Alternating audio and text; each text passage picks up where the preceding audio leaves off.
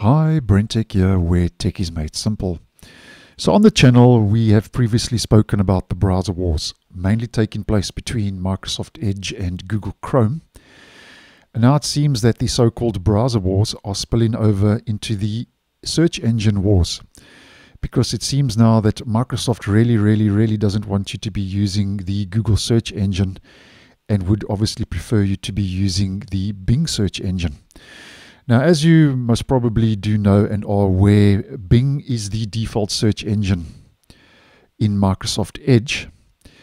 And now, if you open bing.com or you do a search from the address bar using bing.com and you search for Google or google.com, as you can see, you now will be greeted with quite a large picture of people along with a message which says every search brings you closer to a free donation for over 2 million nonprofits. Choose Microsoft Bing.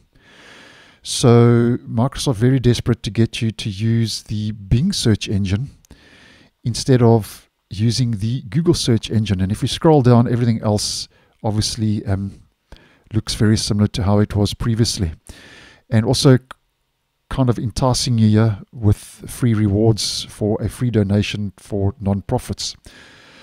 Now, I think this is a little bit cheeky, as I would say on the channel, because it seems that Bing now is trying to copy Google's so-called user interface for the Google search engine to make you feel like you are using Google. Because if we head over to the Google search engine, you can see here's Google search, and that's the Bing now if you do a search using Microsoft Bing for Google. So looking very similar to what we see with Google, and there's Bing. So trying to duplicate and represent and kind of trick you into thinking you are using Google. And if you are a tech-savvy person, obviously you will realize what's going on here. And then you can obviously scroll away from this and then just head to your normal search results.